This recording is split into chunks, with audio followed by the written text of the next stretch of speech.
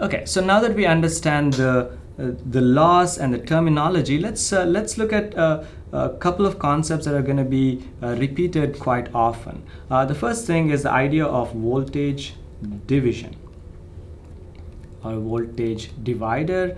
The idea of voltage division is that when I have a element, here's a resistance, a second resistance, and we have 2 points A and B. Let's call this AB, and this is positive, negative. So we have a voltage VAB, which is applied across these two conductors or resistors, and we say, let's say these are resistance R1 and R2, and we say that we're connecting these in series. The idea of connecting elements in series is that they share a common point. That is the idea of connecting two elements in series. So this element here and this element here have a common point. So there we say that they are in series. Now a series connection of elements creates what we call as a voltage dividers. That is, the voltage AB is divided between the first element A and the second element, first element R1 and the second element R2. So we say that there is a voltage drop here V1, a voltage drop here V2, and there's a plus minus, and we have our current I. So since they share a common point, the same current flows through both of these resistances. So one of the things we often like to think of is drawing this as an equivalent circuit. We say that this is same as the circuit AB with the voltage AB applied, and this is my current. This is the equivalent circuit. What this tells us is that the equivalent resistance R is given by R1 plus R2. This is what series, connecting them in series, will give us. What we also know is that the total drop from A to B is going to be, which is VAB, is equal to the drop across the first one plus the drop across the second one. So by combining these two equations, we can, and the fact that the same I flows through them, we can say that V1 is given by R1 divided by R1 plus R2 times VAB, and V2 is given by R2 by R1 plus R2 times VAB, which means that the voltage drop across any of these resistance is proportional to the resistance R1 divided by the total equivalent resistance. So these are things that we should remember. So that voltage divided as that. This is the equivalent resistance of a voltage divider. Now let's take a look at what happens if you connect elements in parallel. So if I connect two elements in parallel, so here's my element R1 and element R2, and here we have again a voltage. So this is my point A and point B.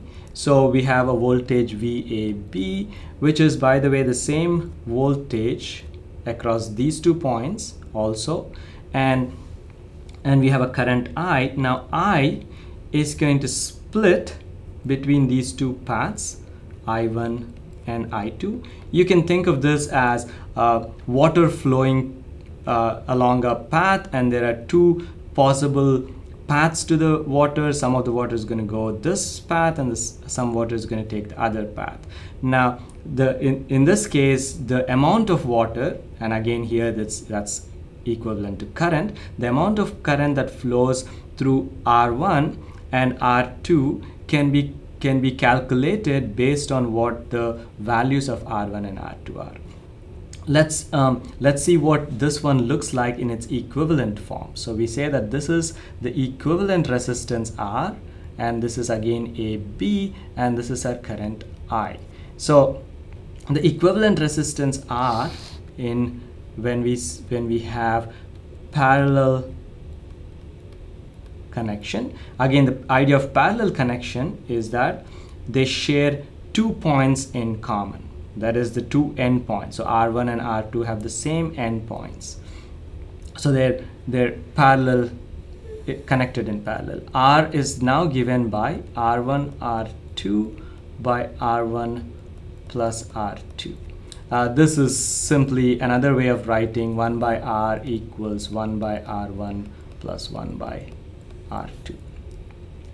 What we also see is that the voltage across this V1 and V2 are really the same. So V1 equals V2 equals VAB. And this should be obvious to you because the voltage across the element R1 is the voltage between these 2 points, which is also known to be VAB.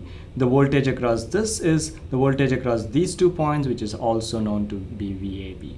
Now, what we know is I is equal to I1 plus I2 because the current is divided.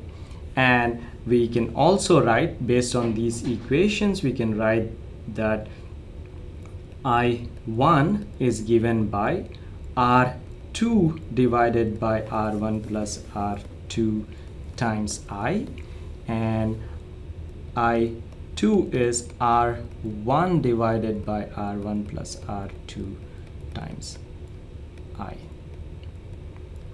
So this is different from our voltage division. This is our current division,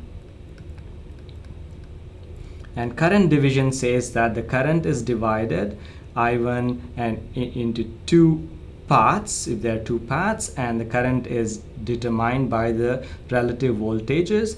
I1 is based on R2 in the numerator and I2 is based on R1 in the numerator. Something to remember because this is a very common mistake students make.